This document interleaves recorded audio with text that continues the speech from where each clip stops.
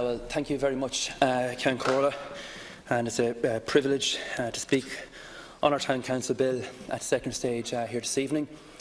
And earlier on the plinth, I spoke about the fact that our Constitution has been given quite an airing in this chamber over the past week, from the misquoting of Article 13 here last week to Article 35 pertaining to the judiciary, to Article 33 on the Comptroller and Auditor General when it came to his role in the investigation into Templemore and our work with the Public Accounts Committee.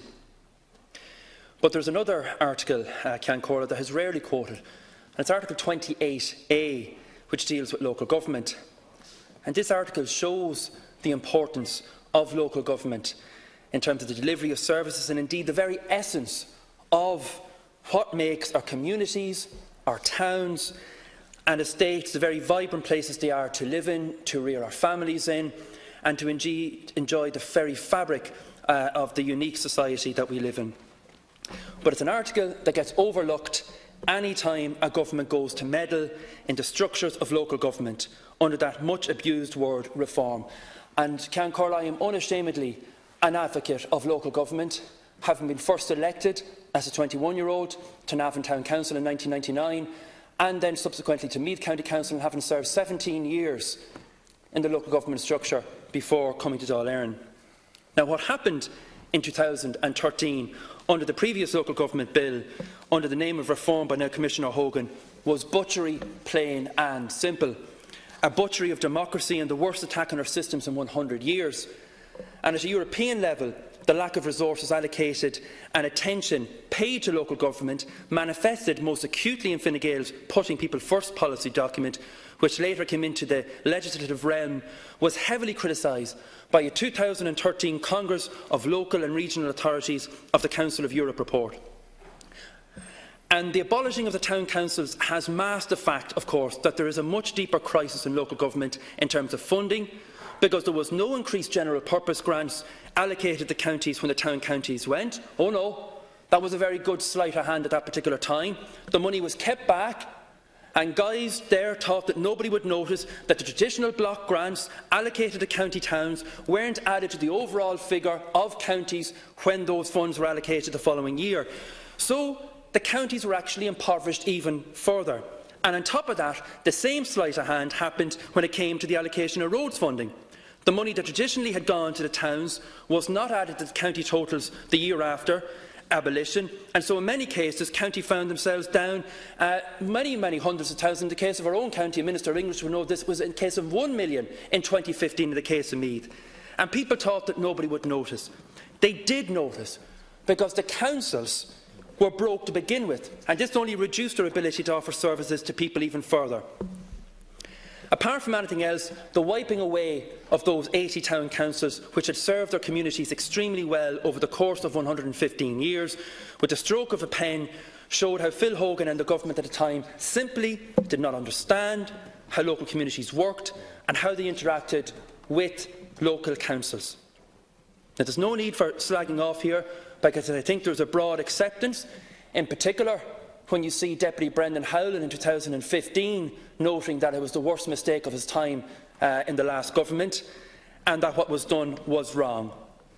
So here tonight, through this bill, we in Fianna Fáil seek to reverse that wrong and re-establish the town council structure as a form of government in Ireland, with the purpose of growing urban centres and giving our large towns, where tens of thousands of people live, a proper mechanism for the delivery of services that they deserve. Because that is the motivation here. Why bring something back that was abolished is a question being rightly asked of us. And the answer is because a gaping void has been left in terms of the needs of our people in these large towns. There's neither public reps or dedicated sets of officials in place to give vision and purpose to the towns in the years ahead. We now have engineers spread over multiple municipal districts the size of Dáil constituencies. People who are yearning out to actually get proper service, whether it comes to roads or water or sewage, they can't get an answer because engineers are dealing over a number of electoral areas. There are no dedicated and ring-fenced town council budgets, which in the case of many large towns or boroughs would have been in the realms of tens of millions. no dedicated statutory town development plans which can give the vision for people as to how their town is going to grow. And when it comes to money, there's no ability to retain the local property tax, raised in the main from the pockets of people living in big towns, and which is spread over big areas now, not retained within the area in which they are raised. And if there was a statutory council there, the ability of councils to retain those funds by the people who pay them money would be able to be delivered. And for the businesses, well, they know only too well the fallout from the abolition of town council. Walk down any main street, talk to a shopkeeper, because instantly we had a situation where the commercial rates of small and large businesses in every town in Ireland suddenly started to rise, because in nearly all cases the town commercial rates were lower than the county rate. And so now we're into a period of equalisation.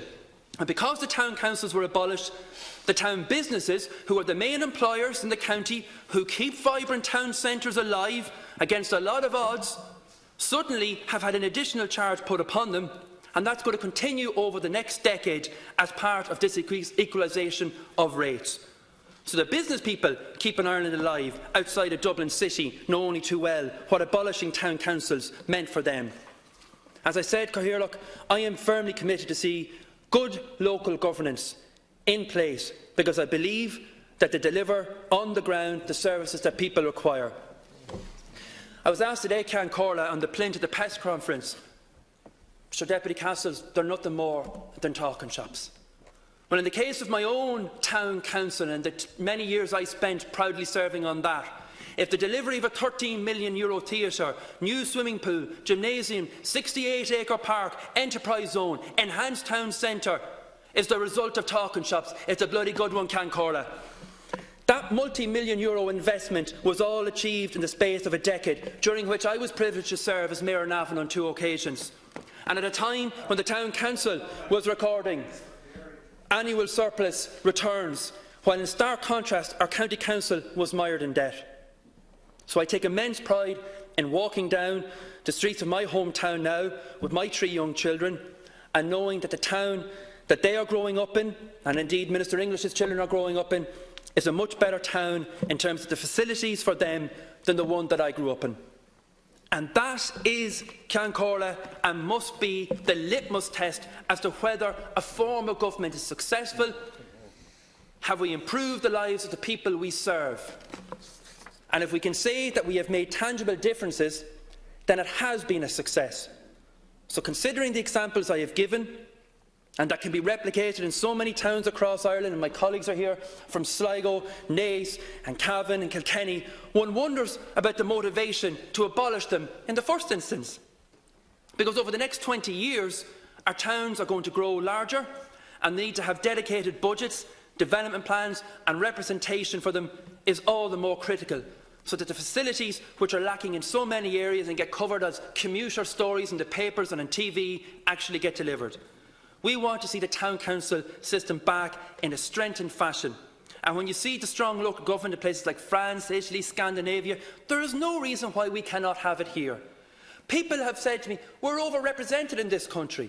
Look at the stats, we're not. In France, 1 to every 118 is the ratio for public reps to people. In Denmark, similar size to ourselves, it's 1 to every 1100. In Ireland, it's 1 to every 2,800. We're the highest in the EU. UK is just the only one behind us at 2,600. And any public representative worth their salt will know from speaking to the people living in the large housing estates of 300 plus that are currently there and the ones that are going to be built into the future, that we need to have the proper supporting infrastructure around them, from the very basic items to the bigger things like swimming pools, playing pitches. And if you have a large town that is now part of a much wider and larger municipal district, then its ability to acquire that funding is diminished considerably. Now, in some cases, there are municipal districts which are the size of Dáil constituencies. The Kells electoral area in Meath is one fine example. It's not feasible for our local public reps to offer proper representation. We don't want to see the large towns where people are living starved of funding in a system that has already starved of funding and under-resourced in the first place. This bill is the first step in putting back in place a town council system that will be fit for purpose, so that the people living in the urban centres of this country, whether it be Kilkenny or Drogheda or Athlone or Navan will get the special focus that can only be delivered through the reintroduction of our town councils. I hope that the Government and indeed all parties in the House will support the bill and seek not to obstruct but actually help people in urban Ireland that they are creating through the National Planning Framework, and let us make sure that these towns we are building have the resources and the supports fit for purpose to help our people. Thank you, Ceann Comhairle. Thank you, Deputy Cassells.